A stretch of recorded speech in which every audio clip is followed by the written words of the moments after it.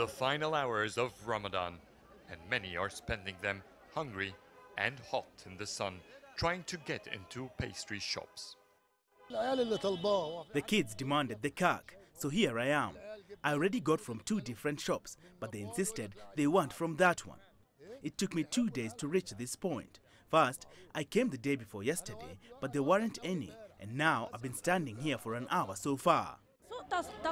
The shop misplanned. They should have made these batches of kahk days ahead so that there won't be this immense crowd. We're used to buying it every year. It's part of the feast happiness. And as kahk is only baked before the Eid feast, if you miss out now, you have to wait another year. Kahk is a combination of dough, nuts and sweets, all coated with sugar. Sounds simple, but there's far more to kahk than that. Shaima and her family have long years of practice. It's been nearly 50 years since I started baking kahk. I started when I was 14 years. I learned from my mother to make cookies, petit four and all other sweets. Most people now don't bake kahk.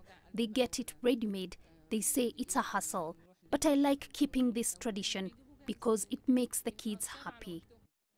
Shaima would need to spend equivalent to half the average monthly salary to meet her family's kahk cravings. And making kahk anyway is good for bonding with family and friends. I started helping more when I was 10. Earlier, I used to take the dough and play with it.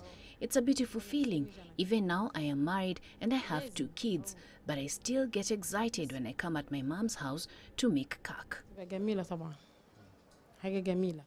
It's also an opportunity for the young generations to learn the tradition. I am happy to learn today.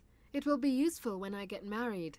Last year we bought it ready-made and it wasn't so good, and we ate the kahk before the feast started.